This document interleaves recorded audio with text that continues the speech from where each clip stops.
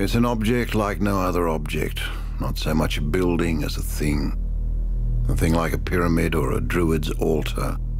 An object of almost ancient reverence, a gesture towards the infinite like St. Peter's. Yet its Gothic arches point up to no God, only to an ideal of functional excellence. Unfinished, it'll cost £50 million. It was hailed by world architects as a turning point, a new dimension, the most unified big work of art ever designed. And yet, it's a failure, an appalling fiasco. A 4.5-acre, 220-foot-high scandal, an Antipodean Tower of Babel, the center of a nation's debate on how much art is worth, and the greatest continuing local joke on record. Big white sails, a full wind, and nowhere to go.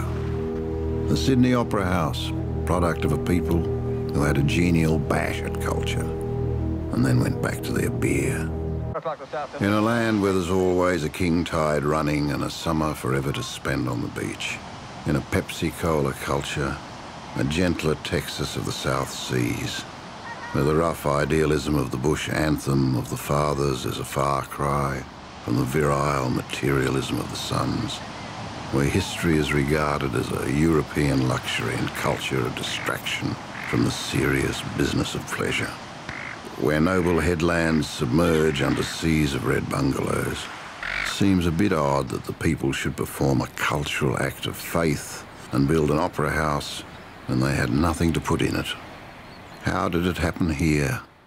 Australians believe that they have a kind of give-it-a-go quality, that there's something rather thoughtless about us. We like to kind of plunge into an action without thinking about it very much. And I think that that certainly is true of the Opera House. It was something that was just kind of bundled together.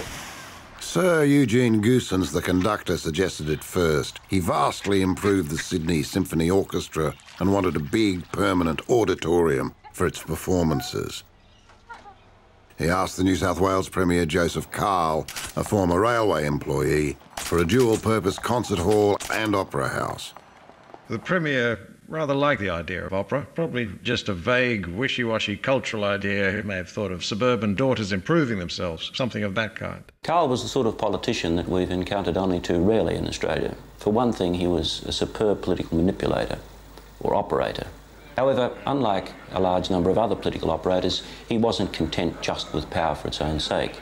He was genuinely concerned to try and improve the quality of life in the state of New South Wales. Somehow, in spite of its brilliant location, Sydney in the 50s still managed to look dowdy.